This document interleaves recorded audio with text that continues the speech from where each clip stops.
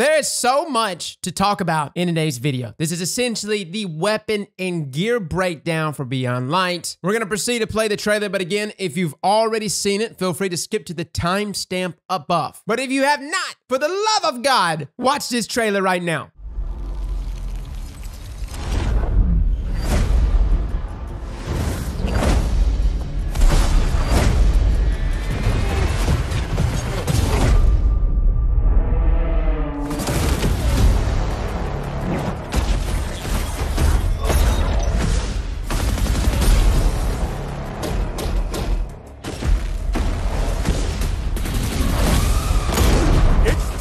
Guardian, crush them. Triple down.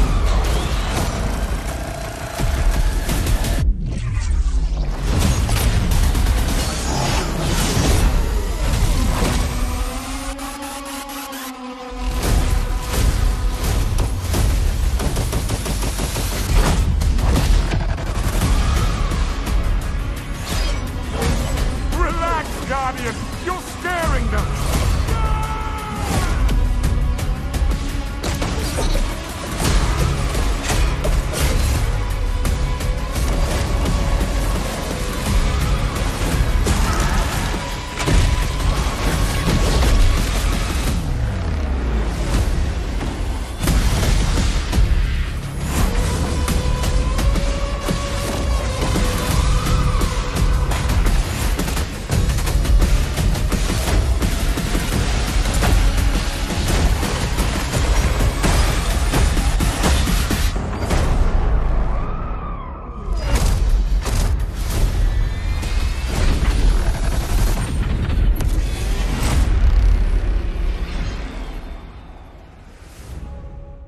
You like it? Fellas, did you see the amount of exotics we're getting? I don't got a count on it yet, but it's looking on the same level as Forsaken. Y'all remember when Forsaken launched, Bungie just unloaded exotics on us? I remember. I hardly got any sleep, man. We were doing like 3-4 reviews a day because there were so many exotics. Now we're gonna break this down frame by frame. So first up, boom. Yeah, we see the Titan holding the new exotic sword, that exotic grenade launcher on the right there from the Warlock, looking sexy. Then we see a slow-mo of the sword at work. That is a mean looking sword. Look at that thing. Just this big meat cleaver. And I know we're like really focusing on the exotics right now, but I gotta say, I like the new gear. New gear looks dope. Then we see our hunter wielding the new sniper rifle and a sexy new finisher here from the Titan. I'm assuming that's a finisher. That a finisher? If it's not a finisher, that looks dope. The first up, let's talk about No Time to Explain. It actually generates a personal protection portal. Now I believe it's like this stasis portal, but you'll see it right here. He's throwing his grenade. He proceeds to get a kill with No Time to Explain, and then it spawns this little old stasis buddy. Kind of like an arc buddy, but it's stasis. Or at least I'm assuming it's stasis. Now, I don't know what tricks it has, but it's obviously shooting. I'm not sure if it can actually freeze enemies or not, or if it offers anything outside of just raw damage. Now, when we actually go look at the Beyond Light page, No Time to Explain here states that precision hits and hits against enemies affected by stasis will return to the magazine. So those rounds will return to the magazine. Stack this effect to summon a portal which will fire bullets from an alternate timeline of the weapon. Now that's cool. So it's actually not like a stasis buddy. It's an alternate weapon from an alternate timeline. I love it when they revamp exotics like this. Moving on to the sniper rifle that we saw yesterday, Cloudstrike.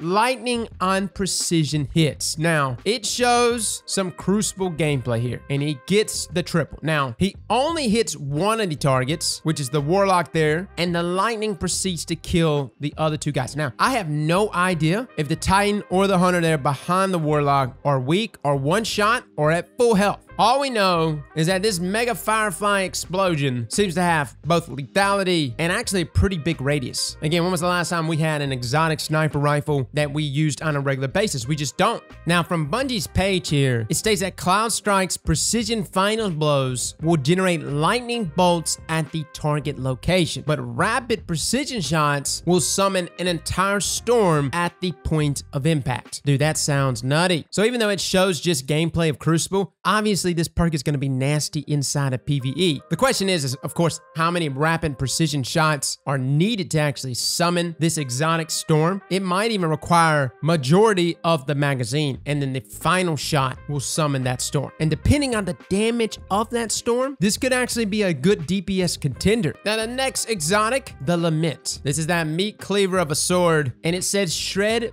barrier shields. This bad baby is meant for dealing with barrier champions. And yes, that's actually not a finisher. Oh my God, that's just part of the exotic, which looks amazing. Now, it seems like it just absolutely wrecks barrier champions. I have no idea what level this barrier champion is, or even what level this activity is. I will say, for Grandmaster, the fact that you're having to close the gap and you're right on top of a barrier champion who could insta-kill you, this sword has got to do some potent damage. Now, on Bungie's exotic page here, it actually says the Lament is a mortal blade, as well as a stalwart shield. Block with the Lament to rev the blade up, then shred through shielded enemies. And at its peak, damaging an enemy will heal the wielder. So I just talked about my concerns with it in in-game content, like Grandmasters, where everything can pretty much melt you. This is a sword that's going to be reliable, both in its damage, but also its blocking and healing capabilities. So yeah, it might actually have a place, and obviously so. I mean, we use swords a lot. Dark Drinker 2.0, come on. This just seems like a sword that's going to have a little more of a niche when it comes to dealing with champions, and I like it. Moving on to the next exotic, our first armor piece here, Icefall Mantle. Replace your barricade with an overshield. Holy hell. You know, we complain about our barricades, or at least I complain about it. There are times when a barricade clutches up, right? But there's also many times I pop my barricade to just have an enemy go straight through it and melee me to death. Extremely annoying. But now you simply consume your barricade and get an overshield. Now, granted, what's the health of the overshield? I have no idea. Is it the same level as like MK's? Are we talking one-eye mask? Are we guessing somewhere around 30 to 40 extra health? Who knows? Now, from the exotic readout, it states that Icefall Mantle stand tall against the oncoming hordes with this reinforced armor that replaces your Titan's barricade with an overshield, absorbing damage from incoming fire. So again, doesn't necessarily specify if there's anything outside of that, or even to what extent the overshield lasts. Because again, think about Crucible. You use your barricade before even going into a gunfight. Imagine 3 Titans aping you with shotguns. They just consumed their Titan barricade. They now all have overshields. Fellas, are we getting some Juggernaut flashbacks? Yeah, no. Moving on, our Hunter exotic, Mask of the Bakris? I think it's Bakris. Shift replaces dodge. Oh, all right, so this scene right here just absolutely enrages me. But look at this poor Titan. He's throwing his hammer, right? All right, you see a Hunter? He just freaking disappears. Did you see that?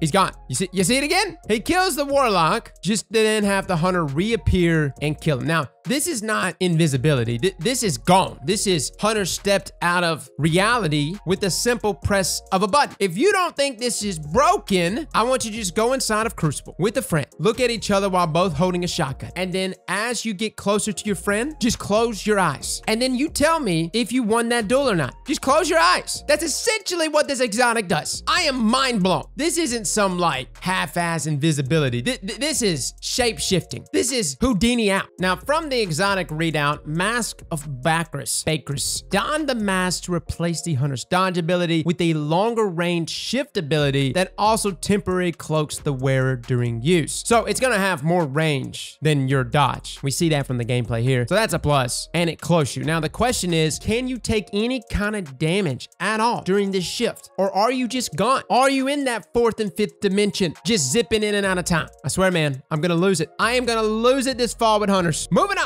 Athrys Embrace. By the way, I am probably wrecking these names. Now, this is another Hunter exotic, Superior Weighted Knife. Now, I felt like the gameplay here did not really show me much. We see a kill happening right here with the shotgun, which looks pretty awesome. But then we see a double ricochet weighted knife. Okay, so maybe that's it, which takes us to Bungie's readout, which is actually pretty nice. So Athrys Embrace, the Hunter weighted knife gains a second ricochet. Rapid precision hits gain a damage bonus and can can temporarily stag enemies. Okay. Now, obviously, this is made for bottom tree gunslinger. The question is how much of a damage bonus are we gonna get? And secondly, when it says temporary staggers enemies, how much are we talking duration-wise? This could actually be a really big deal when dealing with champions. And I wonder if you can stagger champions with this. Like, I'm thinking not, you know, unless, of course, there's like an artifact mod where that associated season, like Inferno Whip, but that stagger enemies portion, that's probably got me the most curious. The second ricochet there is kind of like, yeah, that's cool, I guess. I do wonder if there's some sort of like passive target acquisition buff that's being applied here to weighted knives. Maybe when just wielding or using this exotic. Who knows? Now, moving on to our Warlock exotic here. Oh my God, you want to look like Sid? Don Chorus. Improved burns and daybreak damage. Oh, this could actually be an exotic made just for Bottom Tree Dawnblade. Bottom Tree Dawnblade has essentially taken a backseat. It used to be one of the longest lasting supers. Not only was it one of the longest lasting supers, it was just a really fast super. Now, from Bungie's exotic readout, Don Chorus, feel the sweet burn. The Warlock's daybreak projectiles deal extra damage and cause enemies to burn on contact. You also gain melee energy each time a burn damages a target. Oh my lord. Okay. Yeah, so this is gonna go either way. I mean, you can use it with top tree Dawnblade or bottom tree. I'm just saying bottom tree might benefit from this due to the extension of the super itself. But you can see in the gameplay here, the burn damage actually taking out the enemies. Even your meteor targets that can take the initial impact of your daybreak to then just have the burn damage finish them off. Moving on,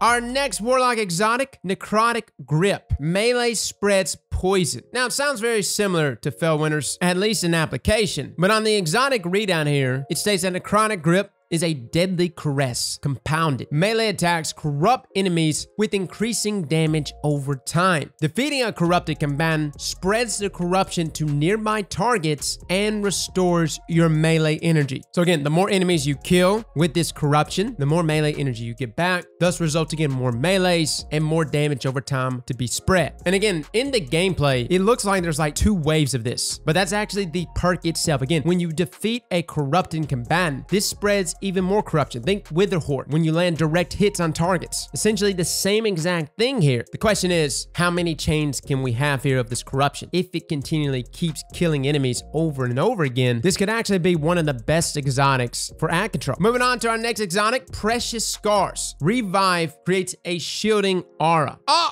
Okay, this is actually a really neat thing. So he goes in and he seems to somehow connect with his teammate. Now, from the exotic readout, it says that Precious Scars prove your strength even when coming back from the brink. And then upon revives, the Titan gains an overshield aura that protects the wearer and nearby allies. Now, I don't know if you actually have to physically get a revive or if there's like a new revive animation. We just see our Titan sliding in and our teammate here gets revived. Now, granted, this is a trailer, so of course, they could have just cut out the animation of the revive itself. Either way it goes, you gain an overshield. Titan exotics, man, are all about overshields right now. The main benefit, though, is the fact that it can be carried with you and your allies. You are a moving, protected unit. And in something like raids, especially when the team has a split up, for survivability, this could be the most clutch exotic for Titans on day 1 raids. Moving on to our next exotic, we've seen it in another trailer, Salvation's Grip. Launch stasis projectiles. This is that grenade launcher. And as you can see here, when it shoots, it doesn't just launch this like lob of stasis. It goes full crystal mode, baby. Look at that. Now, from the exotic readout, Salvation's Grip states that redemption is within your grasp. Each fire projectile will create a stasis crystal that will freeze nearby targets. Charge to increase the amount of crystals created and the freeze radius. What's so neat about this is the fact that it states that it's going to create stasis crystals, therefore making us think that, hey, this is going to be an exotic grenade launcher that's going to play into our stasis subclasses. The benefits that we get from prolonged stasis abilities could tie directly into this exotic grenade launcher, which sounds amazing. Now, how effective it's gonna be, it looks effective, but everything looks effective in promos, right? So that is all the exotics shown in today's trailer, although I don't think these are all of them. Nothing here seemed to be directly tied to the stasis subclasses themselves, other than like, you know, No Time to Explain, which spawns that stasis buddy. The main thing though is I don't see any major exotics exotics that are like, hey, this extends your stasis super, or this is for your stasis super.